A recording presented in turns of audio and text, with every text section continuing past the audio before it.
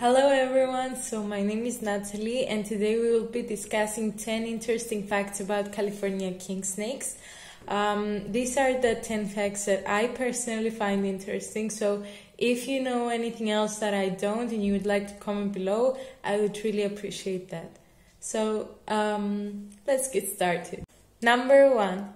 It can grow on an average 2.5 to 6 feet long, meaning it can grow 180 centimeters, and there have also been records where it has grown 2 meters. So it can be a quite thin snake, but it can grow quite long. Number 2.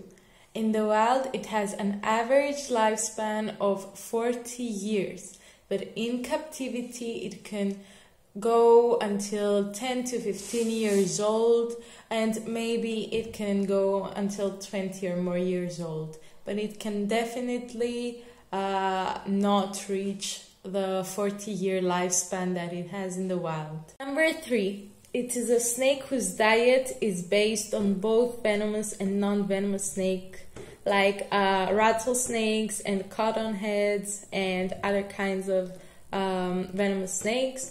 But its main diet as a constrictor is rodents, lizards, eggs, chicks, and frogs. But this snake, the fact that it can kill venomous snakes comes from the fact that he is resistant to their venom, meaning it can get bitten for many times and yet the venom does not kill it.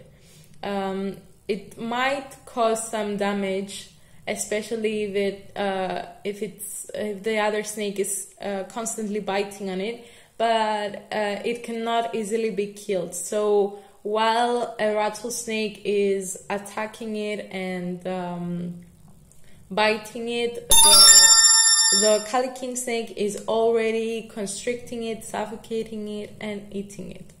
So they are very interesting eaters. They eat pretty much everything. They don't resist food easily, though mine, I don't know, for some reason he likes to resist food.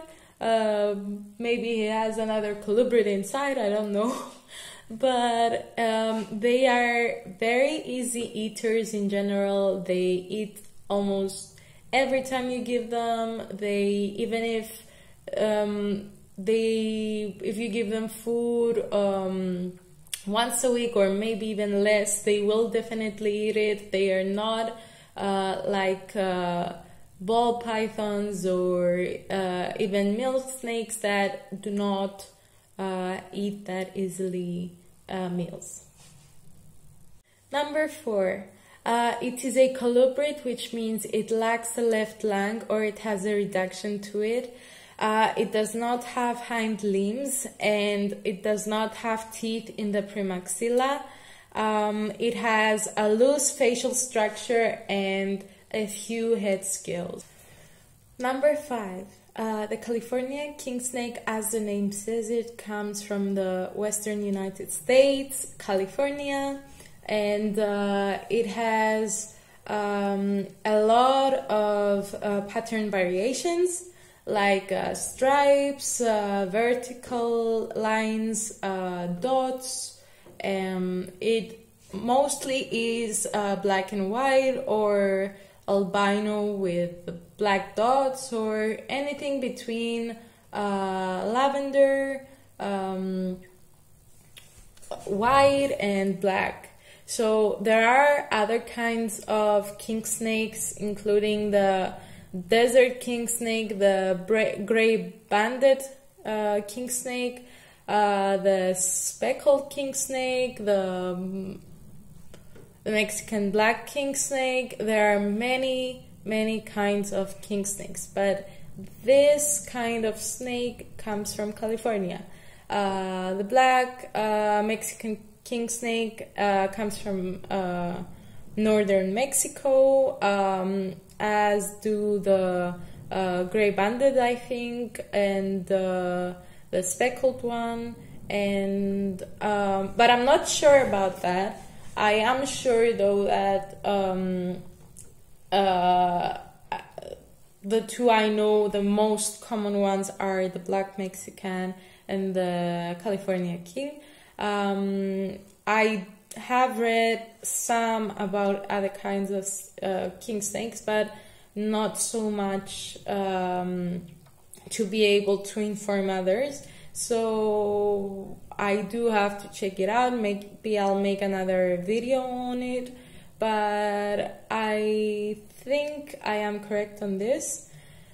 So anyway, it has so many color variations, but as we all know, king snakes eat other snakes, including their own species. So it is very difficult to breed these snakes because they do tend to try to eat the other snakes. So even when they are mating, they will try to eat their mate. Even if they are on their own, you might find them biting their tails, thinking that it is another snake.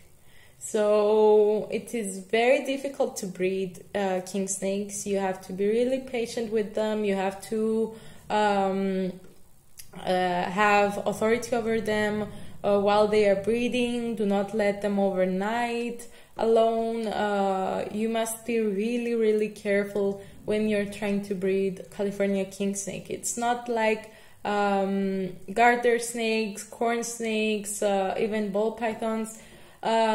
These snakes do eat most kinds of other snakes, so including their species. So it is very difficult to let them with another snake. I do want to say that they are egg layers. They are not live bearers, so you must always take as soon as possible the eggs from the snake, because as it also eats eggs, it might start eating its own eggs for food. So if you don't want to risk losing eggs, you must take out the eggs before she starts eating them. Number 6. These snakes are not usually aggressive compared to other kinds of snakes, but they do tend to get stressed. So if they get stressed, they start to hiss, they roll in a ball, or they start mimicking the rattlesnake by flicking their tails really fast. Number 7. If you're wondering if a Cali king snake can kill you, it definitely can't. Even though it is a constrictor, it cannot constrict you enough like a boa or a python enough just to kill you. It can definitely bite, but it is not the kind of snake that will attack you and constrict you in order to kill you. They go for the obvious kill, which I have mentioned in one of the previous points, that they do go for smaller animals. So they do go for the kill that they definitely know they're gonna eat something. So they do know you are more strong than them and more they do know that they definitely can kill you, so they will most probably not even bite you yet constrict you. Number 8. If you have a cat, it will definitely kill your pet snake, so never have those two together. If you're afraid that your snake will eat your cat, it definitely won't. As I said, the Cali king snake is too thin and it cannot suffocate bigger prey. It will go for the definite kill, and cats are very sleek and fast, and definitely their claws can kill a snake. Number 9.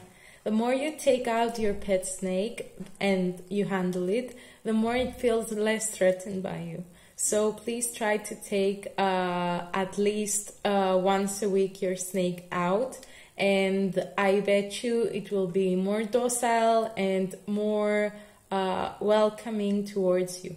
I do want to say that snakes do not have affections. They don't love you or care for you, but they will definitely understand that you're the one feeding them, you're the one giving them water, you're the one cleaning them, and you're the one taking them out to stretch.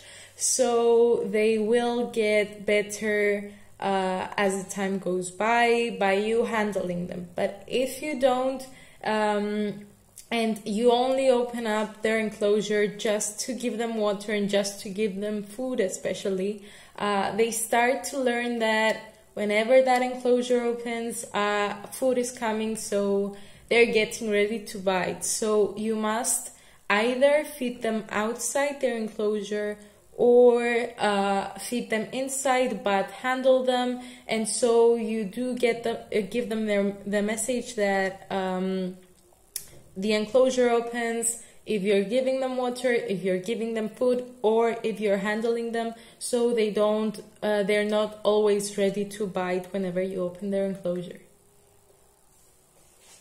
Finally, number 10. So this is a fact that I chose to be quite general. It's not just about Kali King snakes, it's for all snakes for that matter, but I think many people don't know that snakes do actually hear.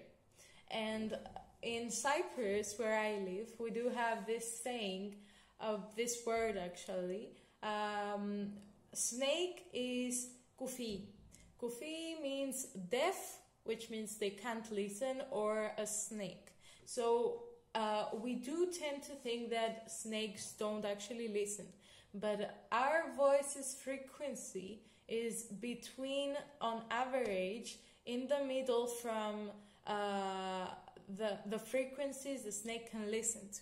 So our snake can definitely hear us and can definitely hear many other things. It's not just vibration, and it's not just the smell or other features. It can see, it can smell, it can use the frequencies from underneath its body, but it can also listen to the human voice. So these are the 10 facts from me. I hope you enjoyed them as much as I did. And I do really want to hear from you. If you have anything else you would like to tell me, I would really appreciate that. I do want to see some pictures of you and your pet snakes. I would really love to see them. I'm not just gonna talk about California king snakes, but since I do own one, I would like to talk more about them because I did my research on it and I know more about California king snake than most other snakes. We will be discussing other snakes too. I do love most of the snakes, venomous and non-venomous, but California king snakes for me are one of the best pet snake you can get, and that's why I got him. I will be showing him to you. He's quite heavy and I don't want to stress him for long. I don't even know if he's gonna fit in the camera. I'll try my best. So let me go and take him. See you in a bit. I am actually holding him right now. He's really fresh because he just ate. This is him, you guys. I know I tricked you. He is an amazing pet snake. I love him. Today he wasn't really easy to get. I mean, he's a child, so what is easy is depends on the person. But I did find him that because I haven't handled him in 2 days because he was eating and he needs 48 hours to digest. he was a bit faster and a bit more avoiding me, which is not the case most of the times. Most of the times he just sits there, I grab him, that's the case. So this is him. He does have a lot of patterns. As you can see, he has the horizontal lines, then the S, and then as it goes down, he starts to have lines. Let me just make the camera.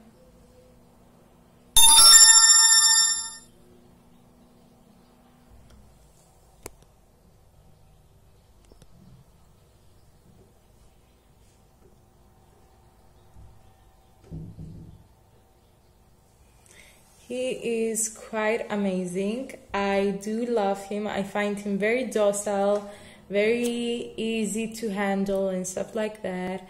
I do hope you guys have the chance to meet a California king snake. I love the fact that